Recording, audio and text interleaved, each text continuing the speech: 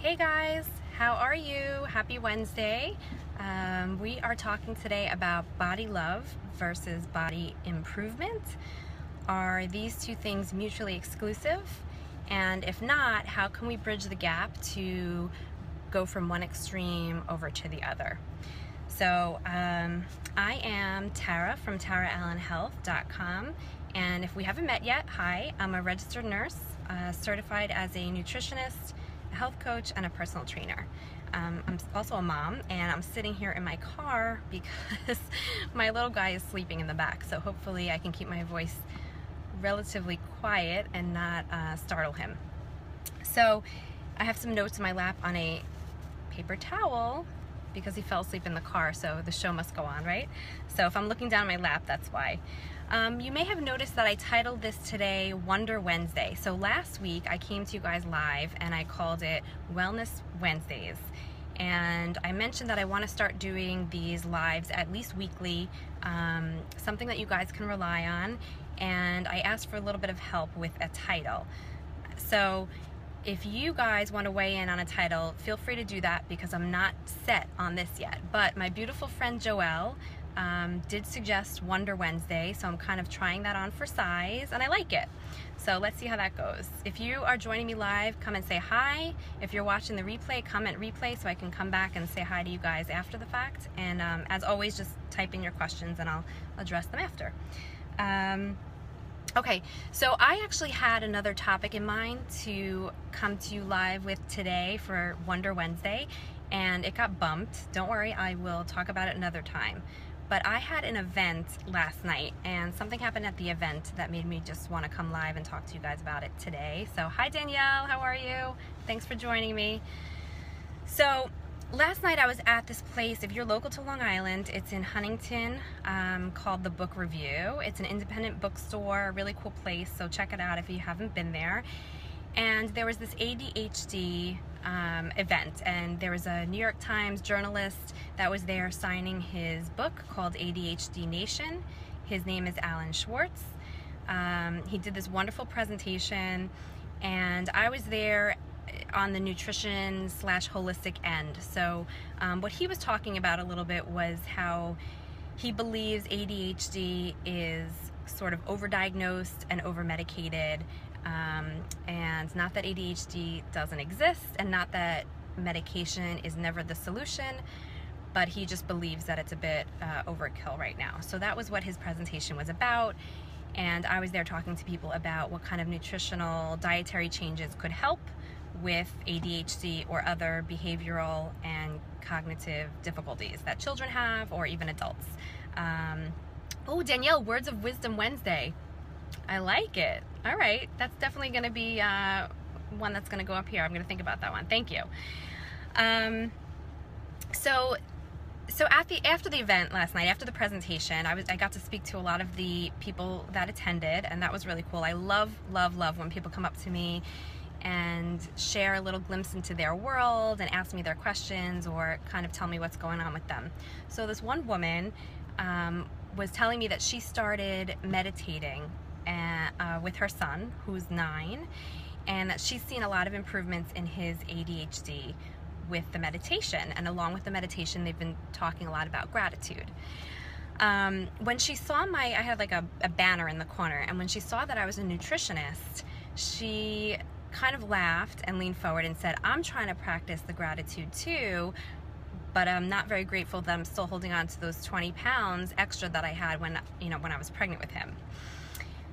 And it made me realize, I actually talk to my husband about this all the time, but what's so funny is when people find out what I do for a living, I find that a lot of people feel the need to sort of confess something, like, oh, I don't want to tell you what I eat for lunch, or, oh, I'm holding on to this extra weight, and maybe you can help me with that. Whatever it is, people feel the need to say something. And I joke because I say, well, if I was a cop, I don't think anybody would be coming up to me and saying, I just sped on my way to the store or something like that, right? There's something about being a nutritionist or a trainer or whatever that people feel the need to almost have like a confession.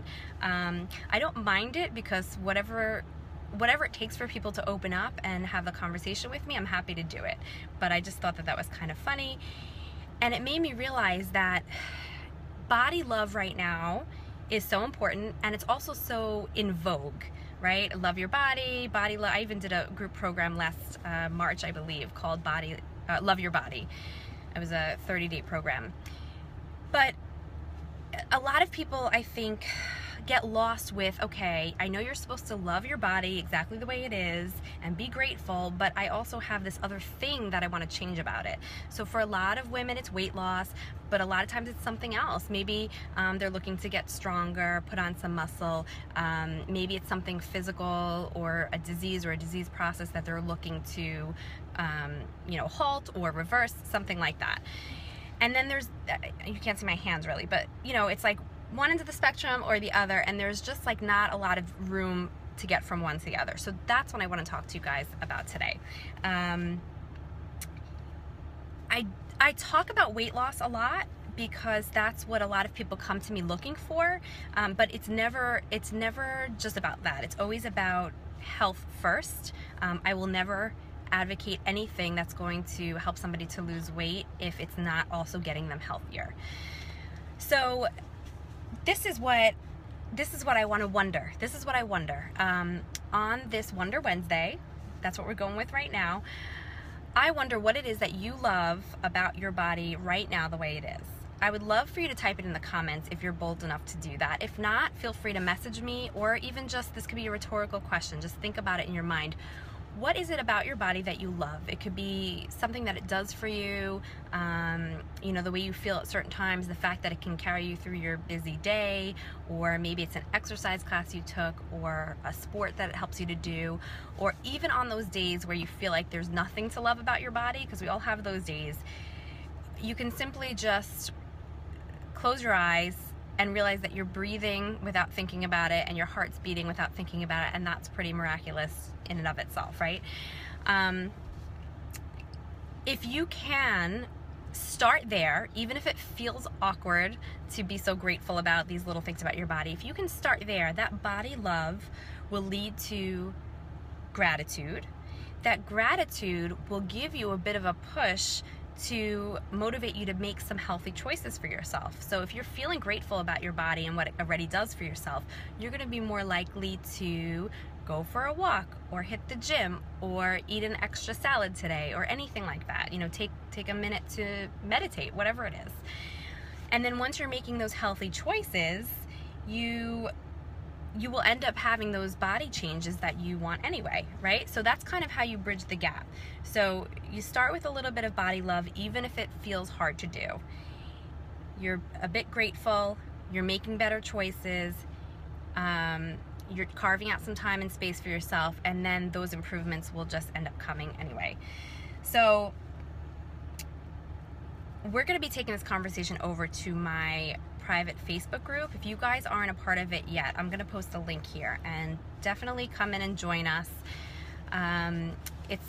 It's great to comment on this page, but if you something like this that might feel a little awkward, or you want more of a confidential space to continue the conversation, that'll be a good place to do it. So the Facebook group is called Lean In with Tara Ellen Health. I'm going to post a link, and come join us. If you want to even just sit in the back row, so to speak, and just kind of watch as everybody else participates before you jump in, that's totally fine. But these are the types of things that we talk about. I wanted to start off the first Wonder Wednesday with this, because then as we talk about body improvements, at least you could be grounded in some gratitude, because our bodies are pretty awesome, right? Danielle saying, love how when I stick to my exercise regimen, my body allows me to feel more energized throughout the day. Yes, it's so true. It's funny because people will tell me all the time, I already feel so tired. I don't think I could exercise because, I wouldn't have the energy for it. But it's really the opposite, like you said. Once you get over that hump of starting to exercise, it actually ends up energizing you a bit more. So I'm glad that you mentioned that. Yeah, our bodies are pretty cool, right? So anyway, on this Wonder Wednesday, I hope you guys are having a great day, and I am grateful that my little guy is still sleeping through this. So I'll post the link to Lean In with Tara Ellen Health, and come join us over there, all right? Talk to you soon. Bye.